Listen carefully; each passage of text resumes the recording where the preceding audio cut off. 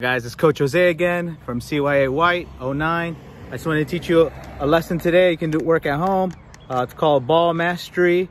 Control with all parts of your foot. You can start with the ball here at the middle of this square. You can make it with t-shirts or cones. Eventually just trying to dribble to one cone or shirt at a time.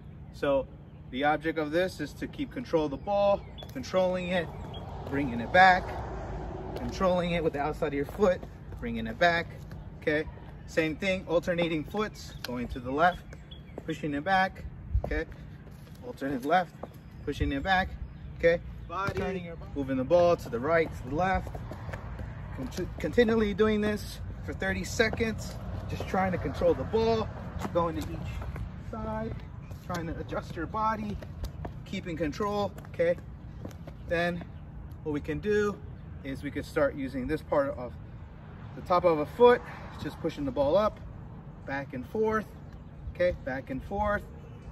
Same thing with the left, back and forth, doing everything 30 seconds, okay? Getting used to using all parts of our foot, okay? Inside, outside, okay? Always eye on the ball, keeping control of the ball, keeping the ball very close to you, and pulling it back. You can do this 3 sets of 30 seconds, okay? Using all parts of the foot, trying to keep the ball in the box.